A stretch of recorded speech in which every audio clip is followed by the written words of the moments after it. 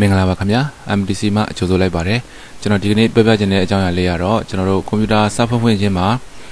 software တွေပွင့်လာတာပေါ့နော်ဒီ software လေးတွေကိုဘယ်လိုပိတ်မလဲဆိုတဲ့အကြောင်းအရာလေးကိုကျွန်တော်ပြောပြချင်ပါတယ်ကျွန်တော်တို့အများသောအားဖြင့်တော့ Viber တို့ Facebook တို့နောက်တစ်ခါကျွန်တော်တို့ Internet Download Manager browser ပေါ့နော်ဒီလိုမျိုး software တွေကကျွန်တော်တို့ကွန်ပျူတာဖွင့်ဖွင့်ခြင်းမှာပွင့်လာတာမျိုးလေးတွေရှိတတ်ပါတယ်နော်ဒီလိုမျိုး software လေးတွေပွင့်လာတယ်ဆိုလို့ရှိရင်ကျွန်တော်တို့ပိတ်ထားတဲ့အကြောင်းအရာလေးကိုကျွန်တော်တို့ပြောပြချင်ပါတယ်ပထမအဆုံးကျွန်တော်တို့ tab manager တွေကိုဝင်ရပါမယ် tab manager တွေကိုကြတော့ကျွန်တော်တို့ဝင်တဲ့နည်းစနစ်တွေတော့အမျိုးမျိုးရှိပါတယ်ဒါပေမဲ့ကျွန်တော်တို့လွယ်လွယ်ကူကူဝင်မဲ့နည်းလေးကတော့ကျွန်တော်ဒီအောက်က tab bar လေးကို right click တစ်ချက်ထောက်ပါ right click နော် right click ဆိုတာကကျွန်တော်ညာ click ပါညာ click တစ်ချက်ထောက်ပြီးလို့ရှိရင်ကျွန်တော်ဒီမှာ tab manager ဆိုတာလေးကို click တစ်ချက်နှိပ်ပါ click တစ်ချက်နှိပ်လို့ရှိရင်ဒီမှာကျွန်တော်တို့status ဆိုတာလေးကိုသွားပါနော် status ဆိုတာလေးကိုသွားပါ status ဆိုတာလေးကို click တစ်ချက်နှိပ်လိုက်ပါဒီထဲမှာကျွန်တော်တို့ run နေတဲ့ program တွေပေါ်နေပါလိမ့်မယ်ဒါတော့ကျွန်တော်တို့ကွန်ပျူတာစဖွင့်ဖွင့်ခြင်းမှာ run နေတဲ့ program တွေဖြစ်ပါတယ်ဒီထဲမှာကျွန်တော်တို့မလိုအပ်တဲ့ software တွေကိုသွားရွေးချယ်ပြီးတော့မှကျွန်တော်တို့ဒီဆိုကြပါစို့ကျွန်တော်တို့ဒီ Microsoft OneDrive ဆိုတဲ့ဒီ software လေးကိုကျွန်တော်တို့ဆက်ဆက်ချင်းမပွင့်စေချင်ဘူးဆိုရင်သူ့ပေါ်မှာ right click ထောက်ပြီးတော့ဒီမှာ enable ဖြစ်နေတာလေးကိုကျွန်တော်တို့ disable ပြန်ပြောင်းပေးရပါမယ် enable ဆိုတာလေးကို right click ထောက်ပြီးတော့ disable လို့ပြောင်းပေးလိုက်ပါเนาะဒါကတော့ကျွန်တော်ရဲ့ကွန်ပျူတာထဲမှာ run နေတဲ့ program က၄မျိုးပဲရှိပါတယ်เนาะတကယ်လို့ကျွန်တော်တို့ကွန်ပျူတာထဲမှာ Facebook တို့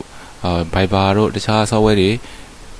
ကွန်ပျူတာဖွင့်ဖွင့်ခြင်းမှာ run နေတယ်ပွင့်လာတယ်ဆိုရင်ဒီထက်ကနေသွားပြီးတော့ပိတ်လို့ရပါတယ်ကျွန်တော်တို့ဒီ task manager ကိုတော့ဒီအောက်ကကျွန်တော်တို့ tab bar ထဲမှာ right click နှိပ်ပြီးတော့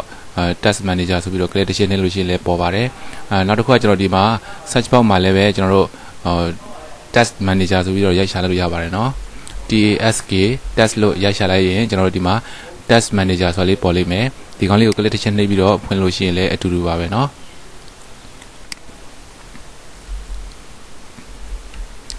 task လို့ရိုက်ချလိုက်လို့ရှိရင်ကျွန်တော်တို့ဒီမှာ task manager ဆိုတာလေးပေါ်လာလိမ့်မယ်ဒီကောင်လေးကို click တစ်ချက်နှိပ်လိုက်တာနဲ့အခုနနေရာလေးကိုရောက်သွားမှာပါเนาะတခြားနည်းတွေလည်းရှိပါတယ်ဒါပေမဲ့ဒါကျွန်တော်တို့အလွယ်ဆုံးနည်းလေးကိုပြောပြတာပါဒီမှာ select ဆိုတာလေးကို click တစ်ချက်နှိပ်ဒီထဲမှာကျွန်တော်တို့သုံးနေတဲ့ကွန်ပျူတာမှာ run နေတဲ့ program က browser ဖြစ်မယ်ဆိုရင်လည်းဒီ browser ကိုမလိုအပ်တဲ့ software လေးပေါ်မှာ right click နှိပ်ပြီးတော့ disable ပြန်ပိတ်ပေးပါအဲဆိုလို့ရှိရင်တော့ကျွန်တော်တို့ကွန်ပျူတာဖွင့်ဖွင့်ခြင်းမှာဆက်ဆက်ချင်းပွင့်လာတဲ့ software တွေကိုပိတ်သွားမှာဖြစ်ပါတယ်เนาะဟုတ်ကဲ့အဲဆိုလို့ရှိရင်တော့ဒီကနေ့ကျွန်တော် sharing လုပ်တဲ့သင်ခန်းစာလေးကိုနားလည်လိမ့်မယ်လို့လည်းထင်ပါတယ်เนาะဒီသင်ခန်းစာလေးကကိုယ့်အတွက်လည်းအကျိုးရှိတယ်တခြားသူတွေလည်းအကျိုးရှိစေချင်တယ်ဆိုရင်တော့ကျွန်တော်ဒီ video file လေးကို sharing လုပ်ပေးကြဖို့တောင်းဆိုပါတယ်ခင်ဗျာဟုတ်ကဲ့အားလုံးပဲအဆင်ပြေကြပါစေခင်ဗျာ